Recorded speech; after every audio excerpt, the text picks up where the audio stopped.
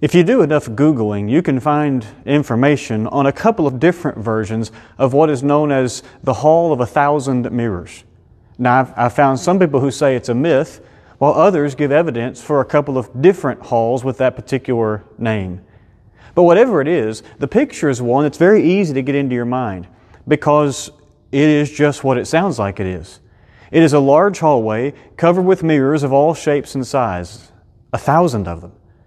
And describing what it would be like to enter that hallway, listen to what one writer said. He wrote, quote, "You enter, 1,000 hands are stretched out to greet you.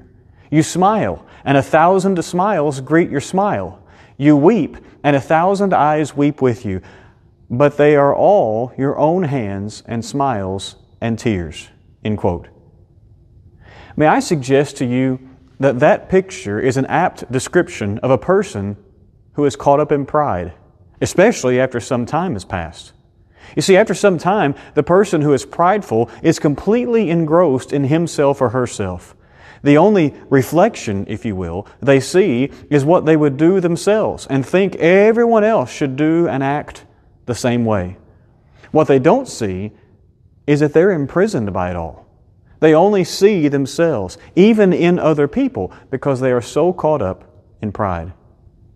But if they can come to their senses, what they will come to realize is that it's just them.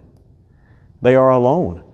Because other people will not put up with that type of arrogance and pride for very long.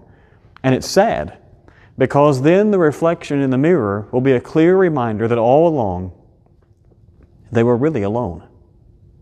And so today, and every day, let's keep our central focus on more than just ourselves, and let's seek to see and help others while admitting our own faults and weaknesses, because it's not all about me.